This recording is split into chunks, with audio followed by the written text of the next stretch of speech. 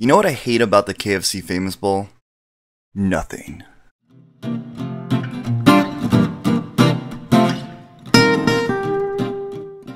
I absolutely love the KFC Famous Bowl. Like if Chuck Norris were food, it would be the KFC Famous Bowl. It's so hardcore that it can even make a Happy Meal cry. So the point of this video is to show you how to make this at home the cheapest and easiest as possible. And believe me when I say this, I could be on like my 5th shot of tequila and still be able to pull this off. I mean, I'm not condoning drinking. I'm just drinking and condoning. That doesn't make any sense. So I've bought instant mashed potatoes before and they usually need milk and butter. This didn't. And that kind of scares me. All you need is water, a microwave, and 75 seconds of your life and you're done.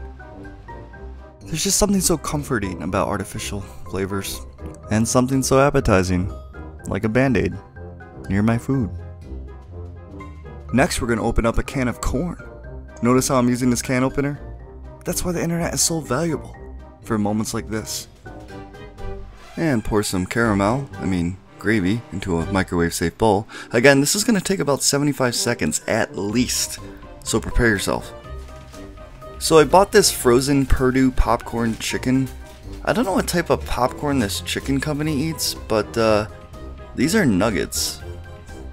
The longest part was baking these, but if you want to save time, I'll just eat them as is. You see what I'm doing here? Yeah, I'm cutting these giant mutated popcorn chicken pieces in half. Yeah, to get their ego in check. You ain't that big. And we're pretty much done. All we gotta do is assemble. Yo. Mashed potatoes, gravy, corn, chicken, cheese, and gravy. I eat 3 famous bowls and then I sleep just like a baby. Mashed potatoes, gravy, corn, chicken, cheese, and gravy. I shit 5 times a day because I eat KFC daily. What?